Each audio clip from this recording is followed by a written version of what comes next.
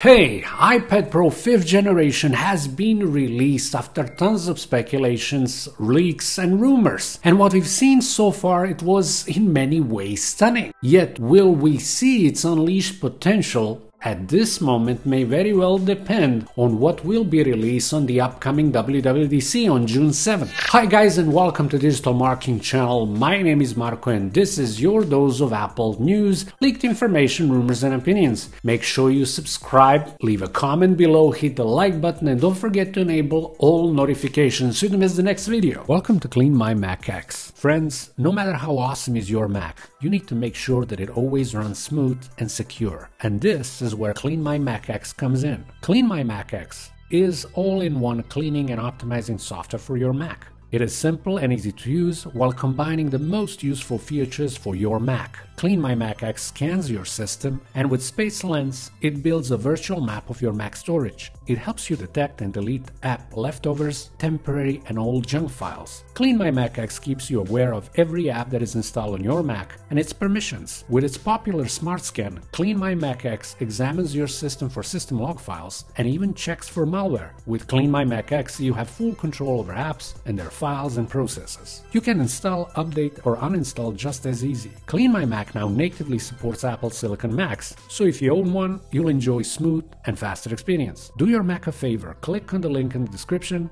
and download Clean My Mac X today.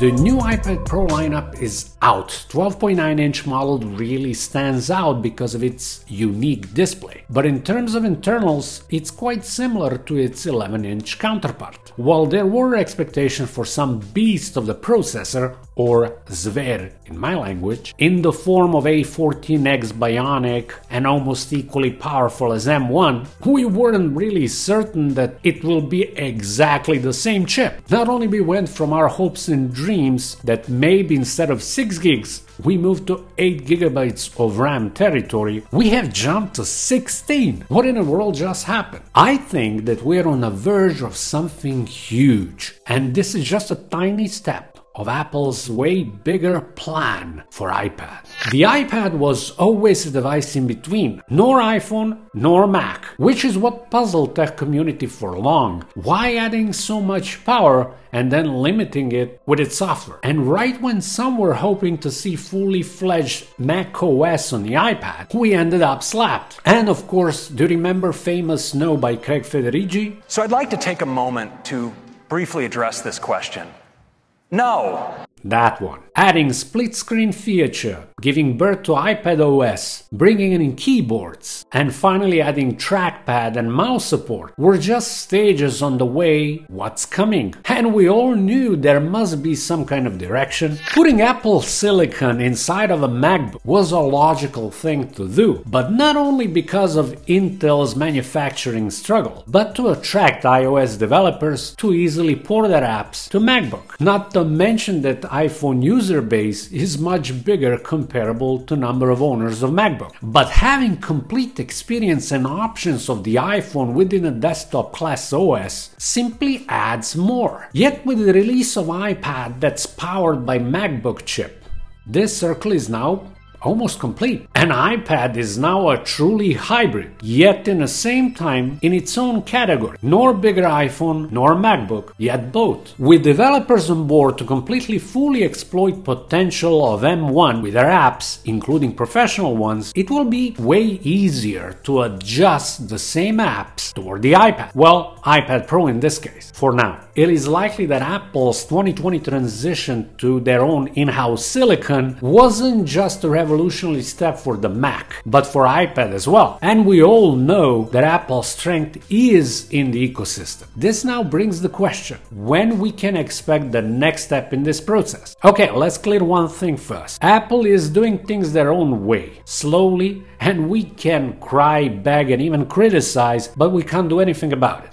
If their management doesn't know what they're doing, Apple wouldn't be one of the most successful companies in the world, period. So when? If we are lucky, we should expect to see first glimpses of this in the upcoming WWDC. If you recall previous year, Fapatas John Prosser has leaked information there is a mobile version of Xcode that's been work in progress. Is it possible, in case if that is true, of course, that we may see something this year? Could be. But there's one more thing. Recent rumors suggest that we should not expect Touch Bar on the upcoming MacBook Pro. Well, this gives hopes to those who insist that Apple should integrate touchscreen display into MacBook. I hope and I believe that will not happen. As someone that has used touchscreen on a laptop, it's absolutely ridiculous and in many ways useless unless you develop different form factor, like for example what Lenovo done with Yoga. Well, it turns out that iPad is for that. With desktop processor in iPad's core, any idea about the touchscreen Mac may have just been killed. I did not say that, for example, Microsoft Surface Studio is a product without sense, again because of its unique form factor. While Apple will not bring a touchscreen to the iMac, that doesn't mean that they will not reveal some bigger device that is based on the existing iPad Pro. You get it? Do you remember rumors about alleged iPad Pro Max? Is this a step closer to 15-inch iPad Pro and maybe something more, something bigger in the future? What do you think? Please answer in a comment below. I hope you enjoyed this video.